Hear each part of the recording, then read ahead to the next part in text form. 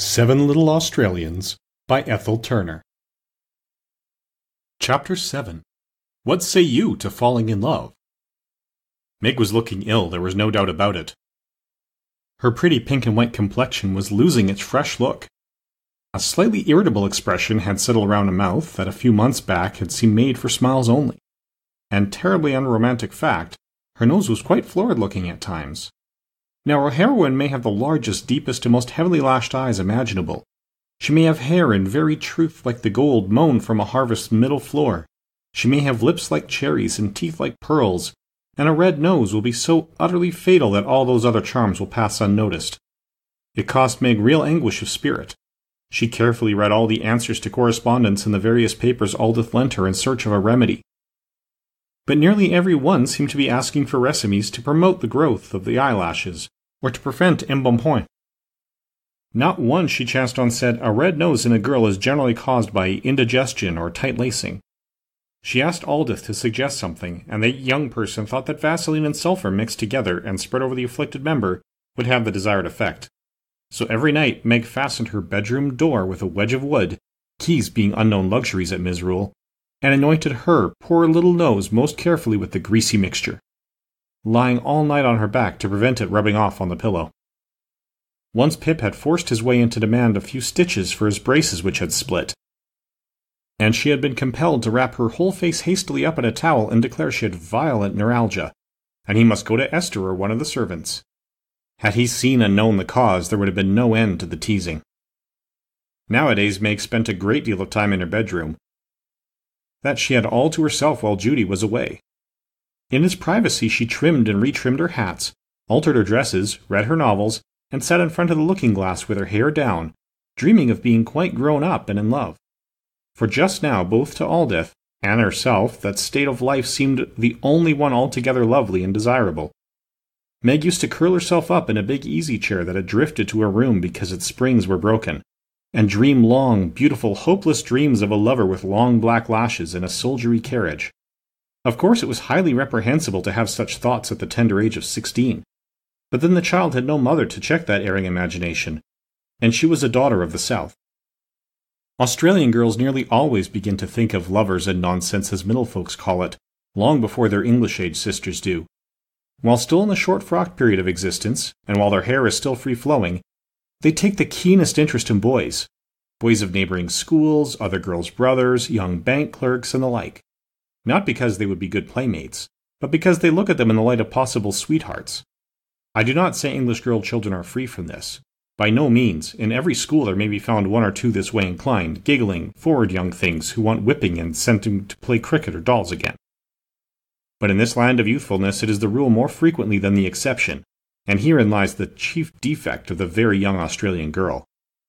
She is like a peach, a beautiful, smooth, rich peach, that has come to ripeness almost in a day, and that hastens to rub off the soft, delicate bloom that is its chief charm, just to show its bright, warm coloring more clearly. Aldith had, to her own infinite satisfaction, brushed away her own bloom, and was at present busily engaged in trying to remove Meg's, which was very soft and lovely before she touched it.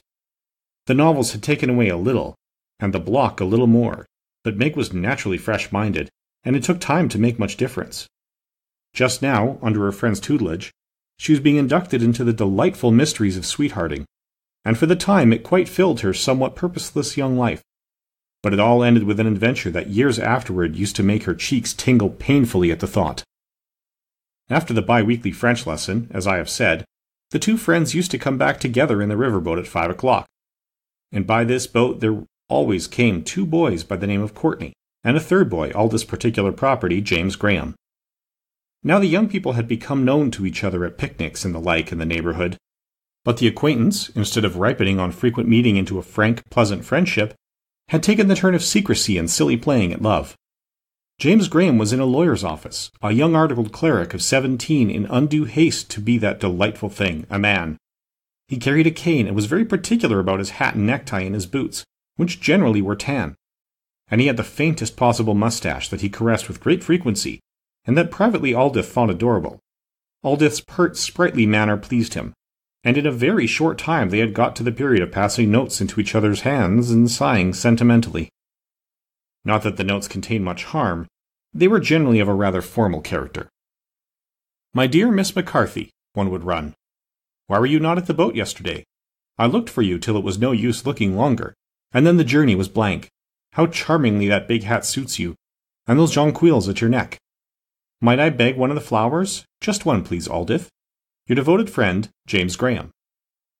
And Aldith's, written on a sheet of her notebook with a pink program pencil that she always kept in her purse, might be no worse than, "Dear Mr. Graham, whatever can you want these flowers at my neck for? They have been there all day and are dead and spoiled.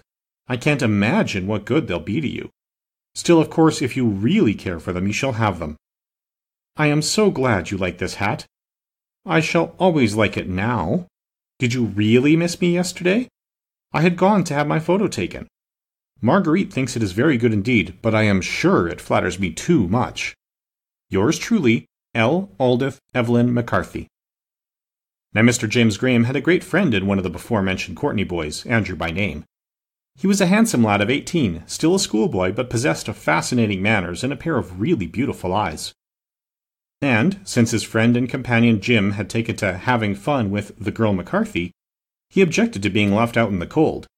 So he began to pay marked attentions to Meg, who blushed right up to her soft, pretty fringe every time he spoke to her, and looked painfully conscious and guilty if he said anything at all complimentary to her.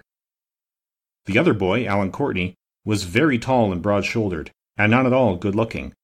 He had a strong, plain face, grey eyes deeply set, and brown hair that looked as if he was in a constant state of rumpling it up the wrong way. He was a university student and a great footballer, and he never diverted himself on the long, homeward journey in the way Andrew and his friend did. He used generally to give a half-contemptuous nod as he passed the little group, uncovering his head for the shortest possible period consistent with civility, and making his way to the far end of the boat. One time as he passed them, Aldith was drooping her lashes and using her eyes with great effect, and Meg was almost positive she heard him mutter under his breath, "Silly young fools." He used to smoke at his end of the boat, cigars at the beginning of term and short, black, villainous-looking pipe at the end, and Meg used secretly to think how manly he looked, and to sigh profoundly. For I may as well tell you now as later what this foolish little thing had done after a few months' course of Aldith and novels. She had fallen in love as nearly as it is possible for sweet 16 to do, and it was with Alan, who had no good looks nor pleasant manners, not Andrew, who had speaking eyes and curls that made his forehead like the rising sun, not Andrew, who gave her tender glances and conversation peppermints that said, "My heart is thine," but Alan, who took no notice whatever of her beyond an occasional half-scornful bow. Poor little Meg. She was very miserable in these days, and yet it was a kind of exquisite misery that she hugged to her to keep it warm. No one guessed her secret. She would have died rather than allow even Aldith to get a suspicion of it, and accepted Andrew's notes and smiles as if there was nothing more she wanted. But she grew a trifle thin and large-eyed, and used to make copious notes in her diary every night, and to write a truly appalling quantity of verses, in which heart and part, grieve and leave, weep and keep, and sigh and die were most often the concluding words of the lines. She endured Andrew for several reasons. He was Alan's brother for one thing, and was always saying things about old Al, and recording his prowess on the football field, and Aldith might discover her secret if she gave him the cold shoulder altogether. Besides, this Andrew had the longest eyelashes she had ever seen, and she must have somebody to say pretty things to her, even if it was not the person she would have wished it to be. One day things came to a crisis. "No more trips on the dear old boat for a month," Aldith remarked from her corner of the cabin. "This is appalling. Whatever do you mean, Miss McCarthy?" James Graham said, with exaggerated despair in his voice. "Monsieur H. has given the class a month's holiday. He is going to Melbourne," Aldith returned with a sigh. Meg echoed it as in duty-bound, and Andrew said fiercely that hanging was too good for Monsieur H. What did he mean by such inhuman conduct, he should like to know, and however were Jim and himself to maintain a life in the meantime? It was James who speedily thought of a way out. "Couldn't we go for a walk somewhere one evening, just we four?" he said insinuatingly. Aldith and Andrew thought the proposal a brilliant one, and though Meg had at first shaken her head decidedly, in the end she was prevailed upon, and promised faithfully to go. They were to meet in a bush paddock adjoining the far one belonging to Misrule, to walk for about an hour, returning by 7:30, before it grew dusk. "I'm going to ask you for something that day, Meg," Andrew whispered just as they were parting. I wonder if I shall get it." Meg flushed in her nervous, conscious way, and wondered to herself for a moment whether he intended to ask for a lock of her hair, a thing Graham had already obtained from Aldith. "What?" she said unwillingly. "A kiss," he whispered. The next minute the others had joined them, and there was no chance for the indignant answer that trembled on her lips. She had even to shake hands, to appear as if nothing had happened, and to part apparently good friends. "6:30 sharp, Marguerite. I will never forgive you if you don't come," Aldith said as they parted at her gate. Oh, Aldith, I don't see how I can come," Meg faltered, the crimson in her cheeks again. "I've never done anything like it before. I'm sure it's not right." But the curl in Aldith's lip made her ashamed of herself. "You're just 12, Marguerite," the young lady said calmly. "You're not a bit more than 12. You'd better get on a roll again, and a picture book with morals. I'll ask Andrew to buy you one, and a bit of cord, too, to tie you in your high chair at the nursery." Such sarcasm was too much for Meg. She promised hastily and unconditionally to be on the spot at the time mentioned, and fled away up the path to avoid the summons of the wildly clanging tea-bell. But for the 2 intervening days her secret hung upon her like a burden of guilt, and she longed inexpressibly for a confidant who would advise her what to do at this distressing issue. Not Judy. That young person was too downright, too sensible, too much of a child and a boy. She would never dare to tell her anything of the sort. She could fancy the scorn in her sister's large, clear eyes, the ringing laughter such a tale would evoke, the scathing, clever ridicule that would fall on her shrinking shoulders. Not Esther. Her very position as stepmother precluded such an idea, and besides that, the General's gums were gradually disclosing wee white double pearls, and his health thereby was affected, and causing her too much anxiety to allow her to notice Meg's oppression of mind. By the night decided upon, the child had worked herself up into a strong state of excitement. 6:30 was the time settled upon, and, as she knew, it was broad daylight even then. She felt she really dare not, could not go. Suppose her father or Esther, some of her scornful young sisters or brothers, should be about and see the meeting, or any of the neighbors. Why, she could never survive the shame of it. Yet she must go, or Aldith would despise her. Besides, she had made up her mind fully to tell Andrew plainly she could not allow him to talk to her as he had been doing. After that last terrible whisper, she felt it necessary that she should let him understand clearly that she did not approve of his conduct, and would be his friend, but nothing more. But why had they not thought of deciding on an hour when it would be darker, she kept saying to herself. There would be no danger of being seen then. She could slip out of the house without any difficulty, and run through the paddocks under cover of the kindly dusk, whereas if it was light, and she tried to creep away, at least 2 or 3 of the children would fly after her and offer generously to come too. At last, too afraid to go in the light and unwilling for Aldith to reproach her for not going at all, she did in her excitement and desperation a thing so questionable that for long after she could not think of it without horror. "Dear Mr. Courtney," she wrote, sitting down at her dressing table and scribbling away hurriedly in pencil, "it would be horrid going for the walk so early. Let us go later, when it is quite dark. It will be ever so much nicer, for no one will be able to see us. And let us meet at the end of the paddocks where the bush grows thickly. It will be more private. I am writing to Aldith to tell her to go at that time. She will tell Mr. Graham. Yours sincerely, M. Wilcott. P.S. I must ask you, please, not to kiss me.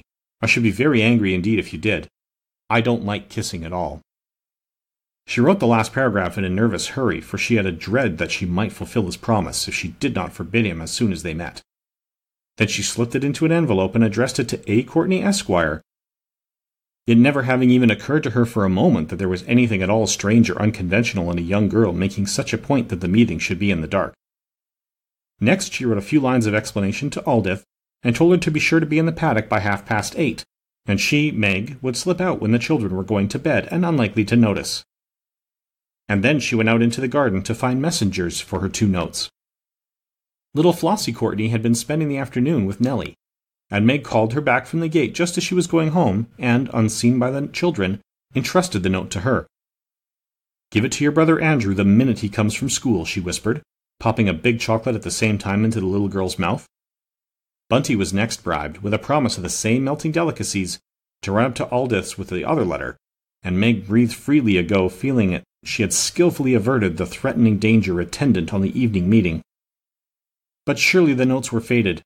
Bunty delivered his safely enough to the housemaid at the McCarthy's, and in answer to the girl's question, "Suppose there was an answer, Girls always expected one to nothing. Aldith was confined to a room with a sudden severe cold, and wrote a note to her friend telling her how she was too ill to be allowed out, and had written to Mr. Graham, and Mr. Courtney too, postponing the walk for a week. Now this note, in its pale pink triangular envelope, was transferred to Bunty's pocket among his marbles and peanuts and string. And, as might be expected, he fell in with some other choice spirits on the return journey, and was soon on his knees by the roadside playing marbles.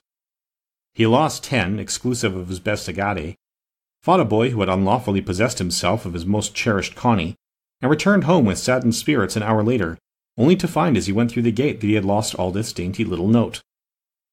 Now Meg had promised him 8 chocolate walnuts on his return, and if this same boy had one weakness more pronounced than others, it was his extreme partiality for this kind of confectionery, and he had not tasted one for weeks, so no wonder it almost broke his heart to think they would be forfeited.